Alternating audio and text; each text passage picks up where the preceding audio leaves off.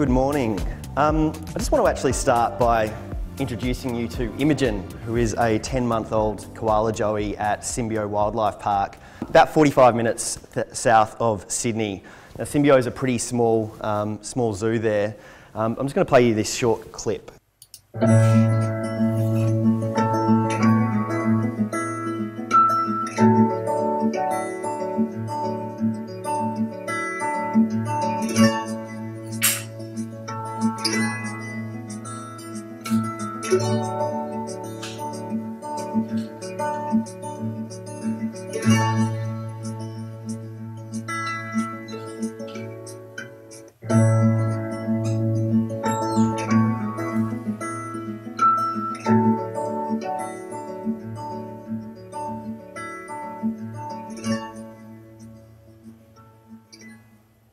So Symbio approached Tourism Australia, the social media team, and sent that video in, which we saw and obviously loved, and posted on our Facebook channel. And that video promptly received 95 million views.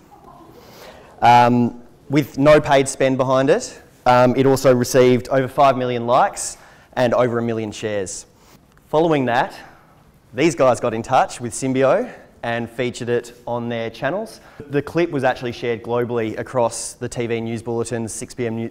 news bulletins across the world. And probably the biggest measure of success for a lot of people is that The Ellen Show also contacted Symbio and asked them to have a bit of a chat, share the video, a bit of a backstory. The question we regularly get off the back of that is, sure, it did well, obviously, but how did it help the business? Can social media actually help drive business results? The good news for Symbio is that it had an incredible impact. As I say, 45 minutes south of Sydney, not a huge profile at the time. In the month following the release of that video, they had a 66% increase in visitation. They then started to produce a series of content pieces around animals in their wildlife park, and over the course of a year they almost doubled visitation as a result of what they were doing on social media. Seriously impressive, even more so when I tell you that it was a zookeeper who was actually capturing all of this content. They weren't paying agencies, they weren't going out there and having huge production budgets. This was all captured by a zookeeper who had a bit of an interest in videography on the side and went and did this for the park. Symbio is just one of a number of tourism operators in Australia who are having really great success with what they are doing in the social media space. A lot of people think it's too hard, I'm not particularly social myself, I don't know where to start. Today I'm going to take you through 5 tricks that will show you how to do it more effectively without having to put a huge amount more effort into it, which will help you to start see results from your activity on social media. So the first of the tricks is probably something you've heard a lot around storytelling and telling great stories. I won't harp on this because a huge number of people will talk to you about all the stats around social media, but this slide itself, 1 minute on the internet, over 800,000 people log into Facebook. There are 64,000 hours of Netflix watched, 972,000 Tinder swipes in any 1 minute on the internet. So the opportunity is huge. This is where your customers are, this is where your guests are, or future potential guests. And if you get it right, as Symbio has, there is a real opportunity there to do really, really great stuff. One of the challenges with social media, I guess, is that you are competing with a huge number of other brands trying to capture the attention of people in newsfeed. Facebook can serve up to 3,000 pieces of content in a newsfeed on any given day. So all the activity of your friends and your friends' friends' activity, the amount of time you actually spend on Facebook only allows Facebook to serve up to 400, generally speaking, in that newsfeed. So Facebook actually uses an algorithm which determines how relevant that content is likely to be for you. And therefore it's really important to create content that's going to be relevant to the audience, that's engaging, that people actually want to see in their feed. So your content continues to appear in people's feeds on Facebook and increasingly Instagram. It's not just brands you're competing with. You are also competing with all of those people's friends who are sharing wedding photos, they're sharing sunset shots from their holiday in Bali or the Great Ocean Road or wherever it may be. And you're also competing with the dreaded baby spam. Whilst it is important to, to see this as a great platform One of the mistakes I see a lot of people make is they approach it as an advertising channel. We are a business and we are trying to advertise to people to come to visit our business. And really, when you think about the types of things you're seeing on your own Facebook news feeds, it's these things up here that grab your attention, not the brands that are pushing advertising type material into your news feed. And therefore, it's really important to make sure that you have really organic, natural content that you're pushing into feed and really kind of change your mindset around what you're doing there. The great thing is that you can actually be capturing a whole bunch of this content on what's already in your pocket, which is your smartphone. You know, with the technological advances that have come along, the cameras that are actually within those phones, you don't need to be investing in amazing technology to capture video or photos. You can actually be capturing this stuff on something as simple as a smartphone, and we'll talk through some of the other technology you could invest in if you wanted to take it further. But actually, the majority of what we're sharing on Tourism Australia's social channels are taken on a smartphone and shared with Tourism Australia through the See Australia hashtag. And as mentioned, we're getting about 3,000 pieces of content a day coming in to Tourism Australia, and you can very quickly identify the really organic, natural, great images that you're seeing on screen versus some of those shots that are a bit overly polished, feel a little bit like a flyer you might see put into your letterbox, or an out-of-home piece of creative that's all a little bit too polished and again just won't work as well in social media. One of the other things you can do, so you get that content, you can capture it yourself. Also worth just checking the hashtag that people are using when they're visiting your business. You'll find that there are a lot of people who can take a really great photo, who are probably tagging you in, in social media, and also checking into your business as well. A really great place to start to see where, see the types of things people are interested in, and also see how great the content is that's already out there about your business. Once you've identified that, once you've got the content to post, one of the techniques that we use at Tourism Australia that works really well is actually fostering the community. So obviously we tag and credit everyone who shares their content with Tourism Australia, which we then push out to our audience. But one of the other things we do that works really well is tagging the RTOs, the STOs, operators in the area to make sure that we're telling a broader story about what we're doing. And what you find if you're doing that is obviously you're giving some love to those accounts that are very relevant in the case of what you're posting. But they start to notice you, they'll start doing the same for you, and hopefully grow your footprint in the social space by tagging you and sharing your content as well. And finally, in terms of what you're actually posting, what you're creating, it's really important to tell that backstory, and it goes back to this Symbio example. Imogen's story, great video, people are going to watch it, people are going to share it. But what Symbio then did is continue to tell Imogen's story. And they've now had over 1 billion views across all media with their content, because they know it's popular, they've got a story. Imogen's a celebrity in her own right now, and they've managed to continue telling that story. They also identified a number of other animals that are in the zoo. They've got names, they've now got personalities on social, and they've managed to find something the community is really interested in, and they're telling that story on an ongoing basis. The thing with Symbio is they're not constantly posting random different posts and seeing what works. They know what works, they have a formula, and it took them some time to find what that formula was, but once you actually do that, strike some gold, and it might not be at the 95 million reach mark or view mark, but see what the community is responding well to. You can start telling those stories and taking people on a bit of a journey. The great thing with social is it's really forgiving. You can make a mistake, you can put up a post that no one likes, you can put up something that people might even criticise, hopefully they won't, but it's forgiving, so you can take risks, you can take chances with it. And the great thing is that we have all of this real-time feedback that we get across all social channels to see how things are actually working.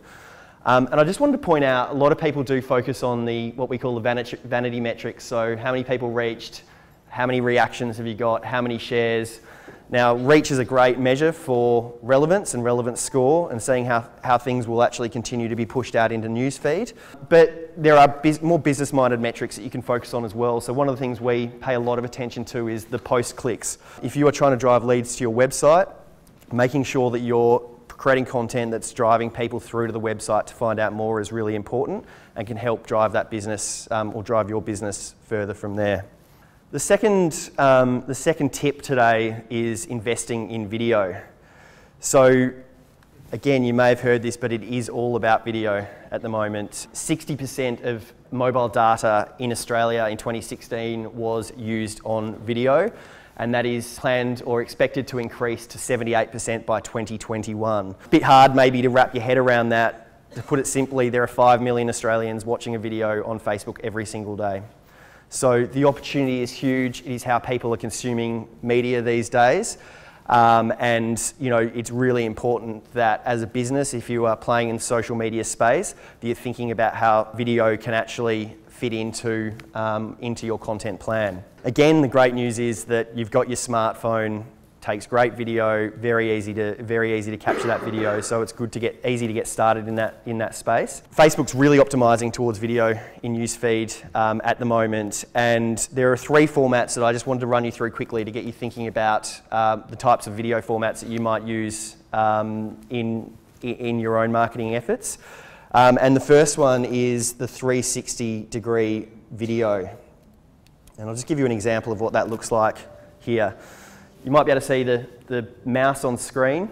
We just recorded this, but the 360-degree video allows you to scroll around and actually look at an environment as the video plays in real time. You've probably seen some of this in your newsfeed, or you've seen these videos before.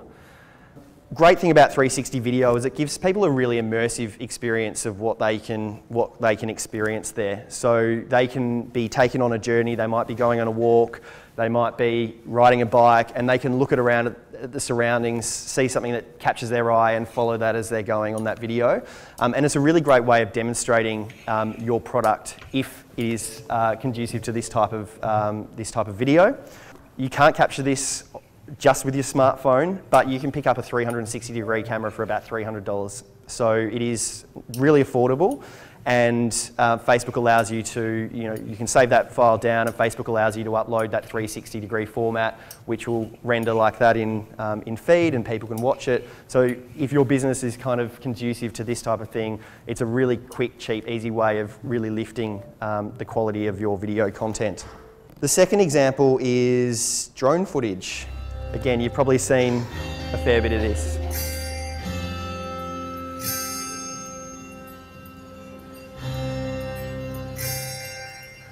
This is a very short example of drone footage at Cable Beach, of the camels walking along the beach there in WA. And the great thing about drone footage is it really creates a unique perspective, can provide a sense of scale of what you're doing and what your business offers. And often it's just really stunning visuals which will want people wanting to find out more, potentially clicking through to the page, seeing what else is there, or clicking through to the website. Again, it is pretty affordable if you want to take your video content to the next level. Drones cost as little as a few $100s. If you want to get something that's of real quality, an example might be the DJI Mavic Pro, which is a very small, lightweight, portable drone which costs less than $1,500. It has a whole bunch of features which should prevent you from crashing it, although I know plenty of people who have still crashed their drones. But again, if your business is outdoors, there's a real sense of scale there. This is something that you might consider where you can regularly create video content that's going to resonate with your audience and really lift what you're offering to the next level. And the final one is actually a lot more lo-fi than the other two, which is actually the use of Instagram stories. And Lauren Barth's speaking later, and I'm sure she'll be talking a little bit about this and in a lot more detail. But Instagram stories, we found, is a great way of telling a story. We're seeing, for those of you who don't know, you upload still imagery or video and you have a number of frames. So you can have 1 frame or you can have 10 frames and they play them in sequence. So for us, we're finding it's a great way of actually telling a story from start to finish. And we're actually seeing really strong retention rates here. So well over 50% of people who start watching our Instagram stories get to the last frame, which when compared to normal video in Facebook is a really strong result. The other challenge it helps us overcome is how to drive people to click through to a website on Instagram, which if you've used Instagram, you'll know that you can't put links within the captions of your Instagram images or video if you're uploading them normally. If you're using Instagram stories, you can actually swipe up on whichever frames you designate to have that link. And we're seeing thousands and thousands. Obviously, we've got a big audience. We're seeing thousands of clicks through to websites. Up to 10% of people watching those are clicking through to the website. So, great way of driving website traffic from Instagram, which I know is a real bugbear for people who don't actually manage to drive that traffic from Instagram. So, I'll just give you a bit of an example of what this looks like.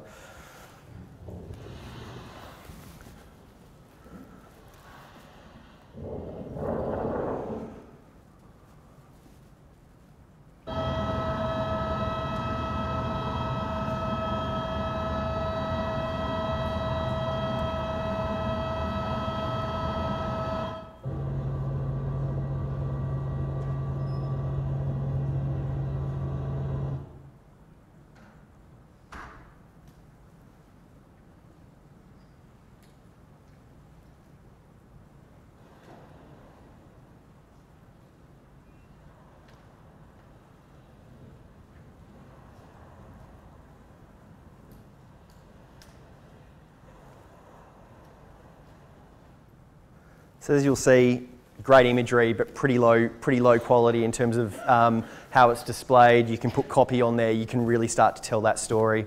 And then the beauty of it, swiping up at the end, allows people to go to the website, which, as I say, could show really great results for you and your business. The third area is understanding the platforms. So a stat that always blows my mind is that 1 in every 3 minutes spent on a mobile phone globally is spent on a Facebook-owned platform. So 1 in every 3 minutes is either on Facebook, Messenger, Instagram or WhatsApp, which to me just blows my mind, just how much time people are spending within that environment. So in that context, it's actually really important to understand firstly how to get the most out of that platform and then to stay on top of the changes that are being made. And anyone who uses Facebook will know it is a pretty crazy platform at times. You probably don't know, but there were 26 changes made last month to the way the Facebook platform works. In 1 month, 26 changes, which if you're spending a lot of time in there using the platform to drive your business can be really frustrating if things suddenly start changing. Some of the big ones are up here. The big change that's probably affected most businesses recently is the inability to, when you put a link post up on Facebook, to change the image, change the headline, and change the subheading in a link post. You have to do that when you're actually creating the page. Really frustrating, but if you don't keep on top of these things, they can creep up on you. You plan a campaign or plan a post, and suddenly you realise you can't actually do that. If there's one URL you write down today, I would recommend writing down facebook.com/business. They provide great updates, case studies of small, medium, large businesses and how they're using the platform to get results. They'll update you on any changes that are coming through. And I guarantee if you're having a problem with the platform, someone else has had it as well. And in most cases, I'll be answering a lot of the questions that you might be having about those challenges. A few other good ones: Twitter, business.twitter.com's another good one if you're spending time in Twitter. There is a social media training agency in Victoria, SMK, which puts out a really good newsletter. smk.co. Is their URL. You can sign up to the newsletter. So there's a lot of information, a lot of resources out there that help you stay on top of what's going on in the social media world.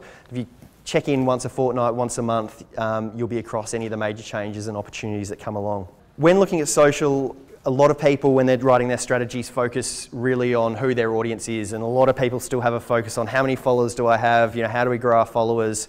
And we've kind of moved on from that a little bit, in that Peter was talking before about the ability to target people through digital platforms. The amount of information that Facebook has about everyone on that platform is quite extraordinary. And I don't want to bamboozle you with too much information on one slide. I don't think I've ever seen so much information on one slide actually, but this just gives you a bit of an example of some of the things that you can target people on Facebook with a little bit of spend in that platform. It's quite incredible really to think how much information they have about you.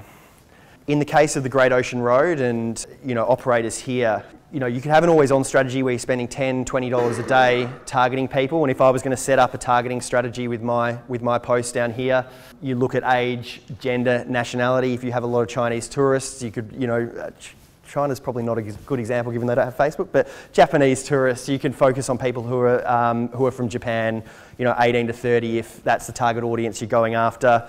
Facebook knows when people are travelling because they open their app and suddenly they're no longer in Japan, they're in Australia. So they can target people who are currently travelling. You can also target people based on where they've been. So people recently in this location, I think I selected Lawn, and I can target people who have been within 40 kilometres of Lawn recently, so in the past few days, which if you're targeting people who are from Japan, who are travelling, an age, gender, nationality, you can start to see how you can really hone in on the types of people you're trying to target on Facebook with ads and with some messages about the business you have and try to attract people to your business. You can also target expats, and then another good one is budget or premium travellers. So if you're a high-end operation, you might be going after the premium travellers. If it's more of a backpacker type activity, really great to say I'm going after budget travellers, and you're not wasting money hitting the news feeds of people who are less likely or entirely unlikely to go and visit your business. Fourth point is don't just tell a story, give a story to tell. So I was reading a statistic this morning actually that when people are making their holiday decisions, they visit 27 different websites in making that decision. Now there are a whole bunch of statistics out there, that was the one I saw this morning. There is an opportunity not just to focus on your own social channels, but actually look at how you can use the broader network of people's own accounts, your partners, even the media to help tell that story and drive awareness of your business. The first thing to do in this case is actually trying to get your guests to share the story of your business to try to attract who are probably going to be like-minded people to come and visit. The example I've got up here is actually Sovereign Hill from Ballarat, which I know is not in the region, but they do a great job of creating Instagrammable or really shareable moments. If you look at, I think that's their feed over the past week or two, there's a lot of interesting things going on, a lot of opportunities for people to jump in photos and share those photos, tagging Sovereign Hill on their Instagram account or their Facebook account. And really help drive awareness of that message amongst their micro influence of followers themselves. Partners, this I think is a really, really simple win for everyone. So if there are people selling your product, you can be sure that they've got a social media account of their own. They may be stretched in terms of trying to capture this content. If you get into the habit of actually sending them imagery or video and some really short, sharp captions that explain exactly what your business is about, you can be pretty sure that they're going to start using that on their accounts as well, helping expand your footprint. Another trick is to tag RDOs, STOs, Tourism Australia, so tagging Visit Great Ocean Road. That account shares images from around Great Ocean Road from visitors and industry. So if you're not already doing it, I'd recommend you start tagging them in any images or video that you're posting so they can see it, take it, credit you, tell a little bit of a story about what your business is. The same goes with Visit Victoria and See Australia, which, as I mentioned, is Tourism Australia's handle. To start getting into the habit of tagging all of us. If we see a great image, we really, we exist to support industry. So, we see a great image, even if it's not perfect, we might even pick up, particularly for industry, pick up the phone and say, hey, we love this. Do you have a series of images, or could we get you to capture some video because we think there's a really interesting story to tell there. Consumers or your guests are another great kind of avenue for promoting your brand. Again, I talked about, making sure it's simple for them, but, if they're having a good time, encourage them to go onto TripAdvisor or Google reviews to rate your experience or your business. It's one of the first places many people look to determine what their plans are going to be. And really easy in conversation to say, hey guys, I'd love it if you could just give us a review. And if they've had a good time, they're probably likely to do so. The other tactic that I see work really well is if there is a spot or a few spots where everyone seems to be grabbing photos of themselves, point it out to people and say, hey, this is a spot where you might want to get a photo, and a lot of you are probably already doing it, but offer to take the phone off them, take the photo. As you give the phone back, encourage them to tag you and the location that they're in on their social channels, again helping expand the reach of your business across their channels. And finally, in terms of amplifying your content, the media is surprisingly an easier avenue to actually get your story up. With online journalism, constant churning of stories, fewer journalists, they are looking for great content with great media to go with it. You have to start with a pretty decent story, so that's probably the hardest part. But if you do have something that you think that a news.com.au might be interested in, these are the tips I would probably suggest. Firstly, start with getting photos and video, get different formats of content together. Create a simple fact sheet, so not just about the story you're trying to tell, but a little bit about your business, so it makes it really easy for that journalist to write the story. Some quotes, obviously stories always have quotes, so you develop some quotes, include that in the email you're going to send. And then actually making contact, so picking up the phone and calling a journalist and saying, hey, we've got what we think is a really interesting story, are you interested? If they say yes, say we were going to post, you might say we were going to post it on our social media channels tomorrow, but we'd be happy to hold off if you want to have kind of exclusive or first access to this story. And then you can coordinate the publishing of their story with it going out on your own social channels as well. And just having a really good conversation with them about pushing that out there. When you're talking to the journalists, make sure they tag or link back to your social media channels so you can get a bit of growth in your followers from there as well. The fifth tip is working the system. So all this can sound a little bit, as I said at the start, can sound a little bit challenging. Where do I start? What do I do? And look, our social media team is a team of 3. We get 3,000 pieces of content a day. We're creating 10 stories across our channels every day. And we, given the size of our team and the resources available, we need to be smart about how we're doing our work. So the first one is, if you can't take a decent photo, find someone who can. I really feel like social media, particularly for small businesses, it's more about who you know rather than what you know. So Symbio is that great example of the zookeeper who had a bit of a side interest or a passion in capturing video, and they just let that zookeeper go and start capturing that video, and obviously the results were incredible.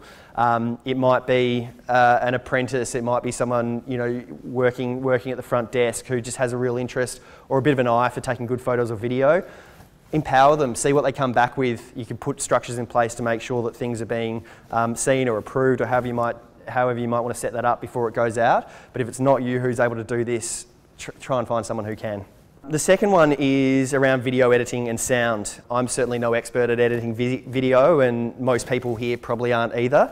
There is help at hand. So there are a number of apps that help you stitch together images to create video. There's also a platform we use called Upwork, which is effectively a network of freelancers around the world. You can write a little brief. It can be as simple as, can you stitch together these images and put some royalty-free sound underneath my video? And they'll come back and people will bid to do the work. So for $30 or $40, you can get a video pulled together pretty easily. That could be anything from creating video to touching up photos to copywriting. It's effectively a network of experts who can be doing a lot of this work for you at a pretty reasonable cost. Know nothing about social, test and learn. So back to the point I made earlier, don't be afraid to get in there. The best way to learn is to actually make mistakes and to get in there and do it, see what works for your audience.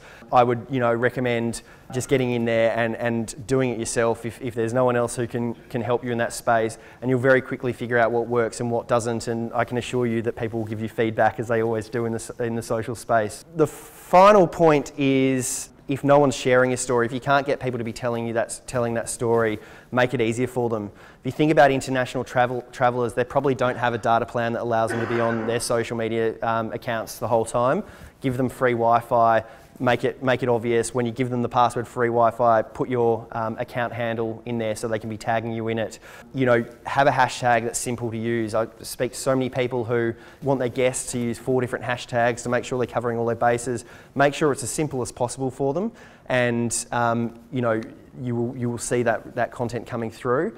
And give them Wi-Fi, and they'll actually be able to do it. They might spend a little longer than you'd like on your Wi-Fi checking what's going on back home, but it gives you a real opportunity to encourage people to share and talk about your business. Just want to talk to you more broadly about working with Tourism Australia. So for those of you who don't know, Tourism Australia's vision is to make Australia the most desirable, memorable destination on earth, with our core values being positive, genuine, innovative, commercial and united. Our marketing framework is as follows. Our key pillars are food and wine, aquatic and coastal, and nature and wildlife. When you look at the Great Ocean Road example, ticks all of those boxes. It's right for us to be sharing your stories, particularly on social media. Underpinning those key lead pillars, we have support pillars, which are business events, Indigenous, luxury, premium and youth. So again, we're really focusing on those key areas when telling our stories and when talking to international visitors. They're really our focus for Tourism Australia. I mentioned the content we receive and the content we repost across our social channels. I have a quick video that just explains how that's done, and then we'll turn over to questions. When the world looks to Australia, there are no dark skies, rush hour traffic or grey faceless crowds.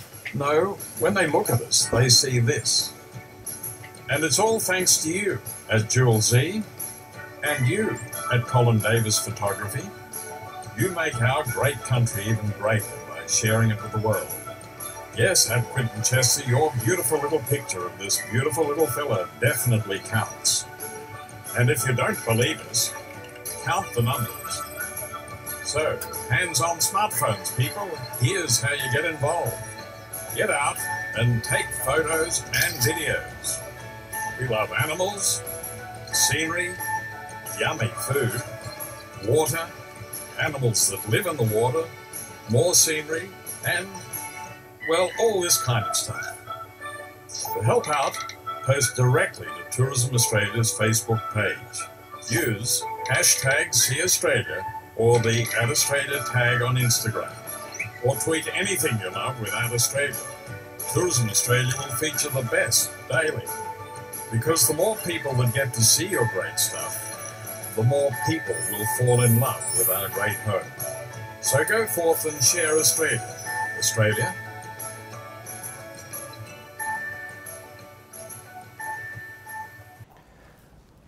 More broadly, we also have a huge number of resources for industry at tourism.australia.com. So that has a little bit on social media, but there are a huge number of resources. If you haven't checked it out, could be very helpful. We also have an Essentials newsletter, which talks about what's going on in the Australian tourism industry, which comes out weekly, which you can subscribe to through that webpage. Highly recommend you get involved. Christy from our industry relations team is also here today, so if you see her during morning tea or lunch, please come and introduce yourself. We'd love to have a chat and meet you.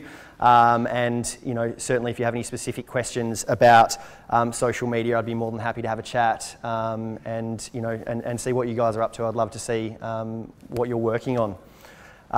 There are my details. There is a dot between tourism and Australia there if you can't see it, but if you guys think you've got a great story, some great imagery, please get in touch and yeah, we'll see what we can do. Thank you.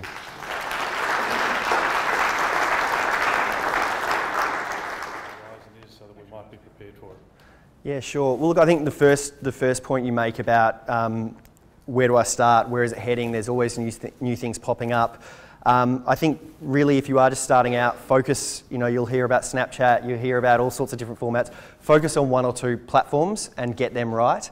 There's no point having a presence across every single social media network and then kind of doing a pretty average job across all of them. I'd really focus on, you know, making sure you're figuring out what your audience on Facebook is interested in or what your audience on Instagram is really interested in, and then as you develop and grow and start seeing those business results, you can start to move into other platforms.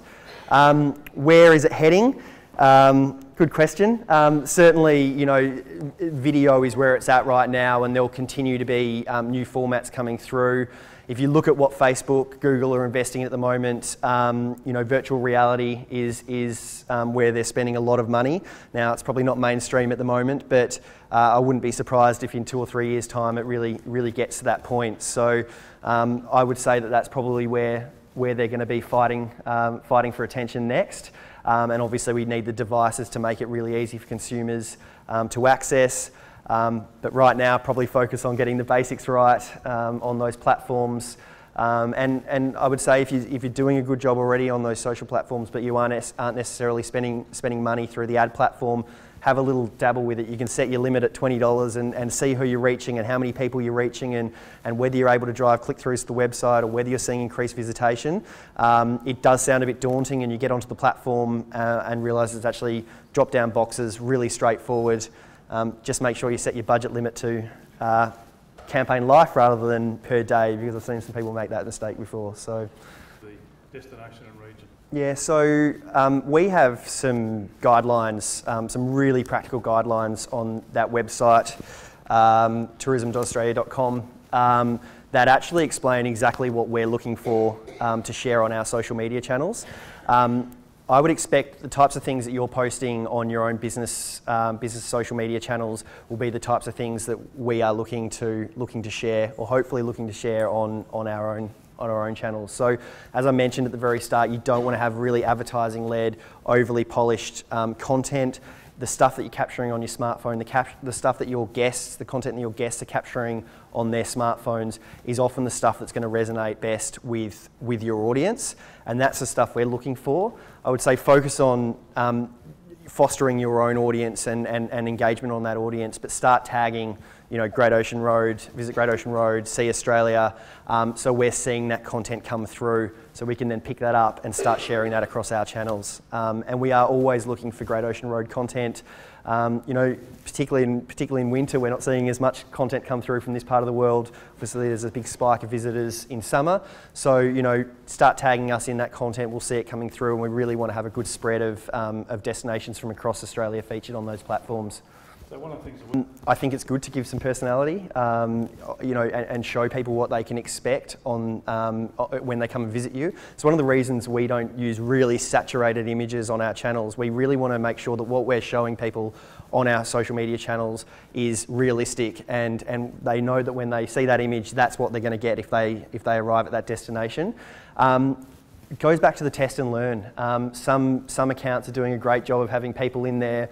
If it was cycling, get a GoPro, strap it onto a helmet, and give people a bit of a sense of what's happening, and some of the commentary and banter that might be happening on that trip. You can splice into a video and really give people I guess a really good look at what they're going to get there.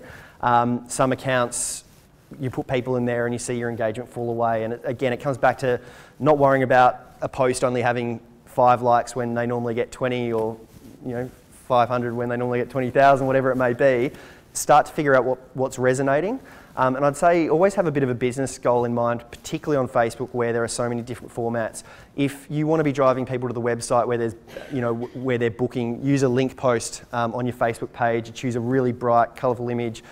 Make sure the headline when you're building that page that's going to get pulled through to Facebook grabs people's attention. They know what they're going to get, and think about your metrics and what success looks like based on what that business objective is. If you're optimising to link clicks, they're clicking off the platform, you're less likely to have likes.